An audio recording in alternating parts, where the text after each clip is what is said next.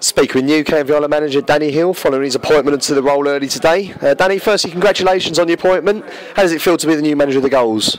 I'm extremely proud to be the manager of Canvey Football Club. I've played it for 3 years. I'm a Canvey lad. Got a lot of respect for the football club, and can't wait to get started. Is management something you've always thought about or thought about in the past, and how determined are you to be a success here at the Prospect Stadium? Yeah, I've always, anyone who knows me has always said that I wanted to go into management when I've stopped playing. I'm 32. It's probably come a little bit sooner than I anticipated, but I'm more than hungry to do a good job and can't wait to get started. How much was having John Batch as director of football, how much did that influence your decision to take the job?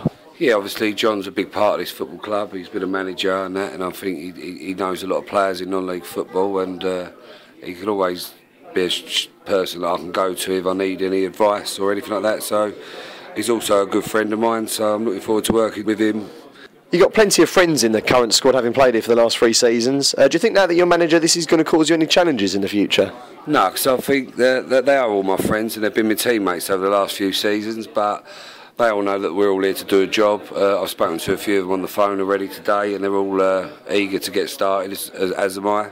But we'll still have a laugh and a joke in the right times and that, but once we're at training and before the game starts and that, and during the 90 minutes, we all know what we've got to do and knuckle down and do what's best for this football club.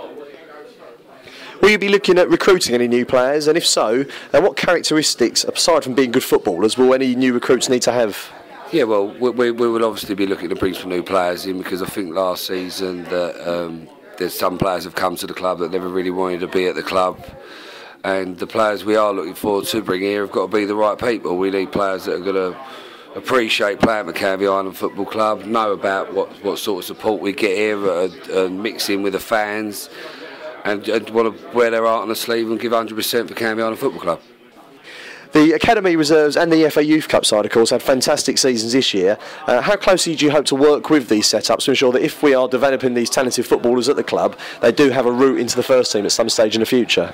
Yeah, I think that's a major factor of any football club. I think these young kids and that, if they're doing well in their younger sides and that, and they're looking to come through towards the first team and that, and if they're doing their jobs right, and they'll be definitely 100%, I'll be looking at that, and if they're good enough, they'll be coming through.